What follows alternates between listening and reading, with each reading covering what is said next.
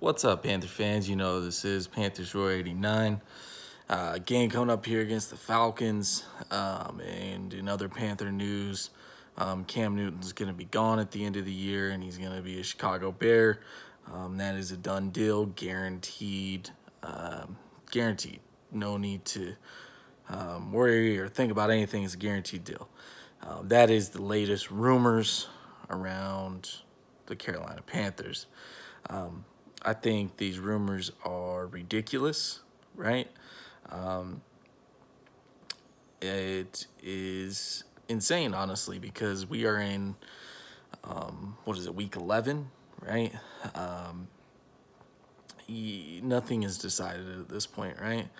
And so you're telling me that the Panthers are going to get rid of their franchise quarterback that led them to a Super Bowl. This does have the capability to be great, and also a fan base that loves him. I mean, they have Keep Cam in Carolina in 2020 trending on Twitter, a petition you could sign up for to keep him in Carolina, and then they're just going to let him walk, and, if, or, also just, put out this hypothetical scenario. Say the Panthers go 8-8, right? Which isn't, honestly that crazy of a possibility. I don't expect it to happen, but it's not that crazy of a possibility, right? You really think the Panthers are going to go, oh, yeah, let's cut Cam and we'll just move on, Like, even if, the Panthers make the playoffs, it's honestly a ridiculous thought, and it's irresponsible reporting. And also, if these teams are going to become Super Bowl contenders overnight with the addition of Cam Newton, right, which I don't necessarily disagree with. I don't disagree with at all, actually. Why would the Carolina Panthers let him go then, right? Because you're talking about a roster that is on the older side in some ways, like Luke Kuechly is aging, and, we have some other veteran guys. But what makes you think that the Panthers don't want him, right?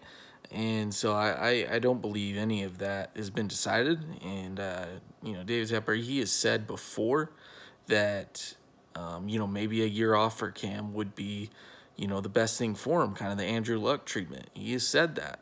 And you know what? That's pretty much what's happened. So, it's very annoying and obnoxious, the reporting that's going on, because it's absolutely bullshit and ridiculous to think that these teams have decided these moves, right? Say the Bears go on a run, right? And also, they just gave up a bunch of first-round picks for Trubisky just a couple years ago, so they're going to give up on him. So just the, reporting, and I think it came from Ian Rappaport and, some other outlets, and it's just honestly insane to me. And, it's irritating as a fan, and as, is about as big as a Cam Newton fan as there could be. It drives me nuts, period. And for some reason the Panthers were to ever get rid of Cam, that would be devastating for me. It would make me hate the team for a minute, to be honest with you, because you cannot. I could never stop loving the team, but they've gotten rid of Steve Smith and Thomas Davis, and just guys I've always enjoyed watching play. Josh Norman. So I don't expect any of that to happen, but I think it's just very irresponsible reporting. And obviously the hope is Cam plays his whole career, goes out the way he wants, wins a Super Bowl, and just plays his whole career here, and that's how it should be.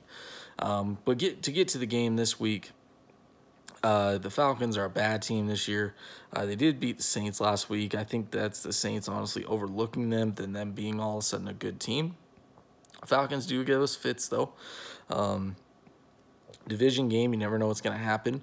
But I think this is a game we should win 28-21, maybe 28-24, right in that range. Yeah, Atlanta's defense is pretty bad this year. We might honestly even score 38 points in this game. I could see this being an offensive type explosion game. Atlanta is the worst team in the league at creating turnovers. They are, they're not going to generate a lot of plays on defense. Main thing, obviously, is you have to stop Matt Ryan and Julio Jones, and we just got to hope McCaffrey carries us to the win, right? So we should beat them. We are the better team, and we definitely need this win.